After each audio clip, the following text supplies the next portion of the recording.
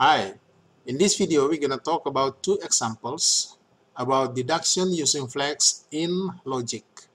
Now before we continue, please subscribe, click the bell, like, share, and put your nice comments below. Example 1. Prove that the following is a logical implication.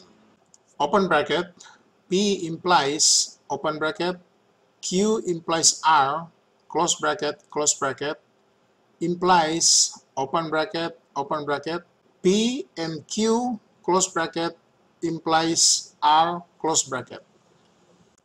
So that is what we are going to prove, and here is the proof. Our final destination is what we are going to prove.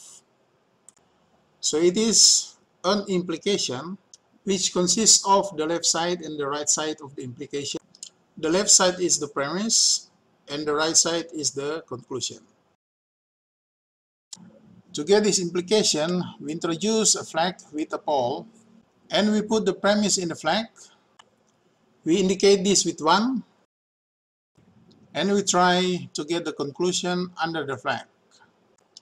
Now the conclusion itself is in the form of an implication which consists of the premise P and Q and the conclusion R. To get this, we introduce another flag and put the premise P and Q in the flag. We indicate this with 2 and we are going to try to get the conclusion R under the blue flag. Now how do we get R? Now we see that R only occurs in the yellow flag and on the right side of the implication in the yellow flag. Now to get R, we need to get Q implies R first. Now we can apply the elimination of implication, but we need P. How do we get P? Now P is in the blue flag in the form of P and Q. Now we can get 3 from there by applying the elimination of N to 2. We indicate this with 3. Now we have P, so now we can apply the elimination of implication to 1 to get Q implies R. We indicate this with 4. So we get this by applying the elimination of implication to 1 and 3. Now we are close to get R. Now R occurs on the right side of the implication in 4. To get R from there, we can apply the elimination of implication to 4, but we need Q for that. And we can get Q from 2 by applying the elimination of N. We indicate this with 5. So now we can get R by applying the elimination of implication to 4 and 5. We indicate this with 6. So now we establish our original conclusion by applying introduction of implication to 2 and 6. We indicate this with 7. Finally, we establish our original implication by applying introduction of implication to 1 and 7. So we are done now.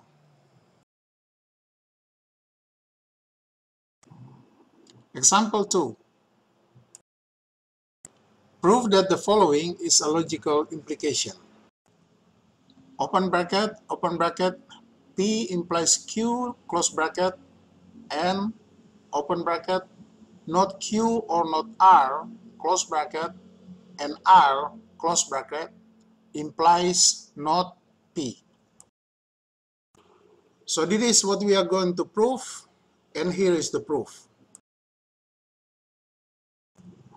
Our destination is what we are going to prove.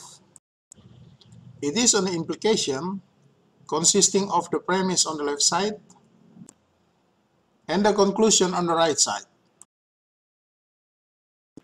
To get this, we need to introduce a flag with the pole and put the premise in the flag. We indicate this with 1 and we put the conclusion under the flag. So the conclusion is not P. So we need to introduce another flag and put P in the flag. We indicate this with 2 and try to get false under the flag. Now to get false, We need something and the negation of that something. Now here there are two candidates for that, namely Q and not Q, and also R and not R. You can try the first one, namely to get Q and not Q, but here we're gonna do the latter one, namely to get R and not R.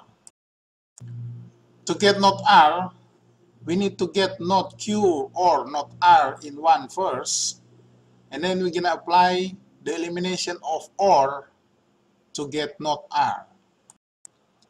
But to be able to apply the elimination of OR to not OR or not R, we need Q. Now Q occurs on the right side of P implies Q in 1. So we get it first by applying the elimination of N. We indicate this with 3. Now we get Q by applying elimination of implication to 2 and 3. We indicate this with 4. Now Q is the same as not Q. This is by double negation. We indicate this with 5. Now we take not Q or not R by applying elimination of M to 1. We indicate this with 6. Now we have not R by applying elimination of OR to 5 and 6. We indicate this with 7. Next we get R from 1 by elimination of N. We indicate this with 8. Now we have not R in 7 and R in 8. Then by applying introduction to N and also inverse, we get false. We indicate this with 9. Now we establish the original conclusion, not P, and indicate it with 10 by applying the introduction of not to 2 and 9.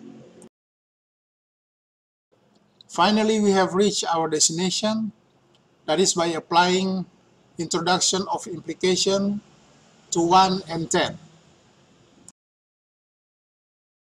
So now we are done.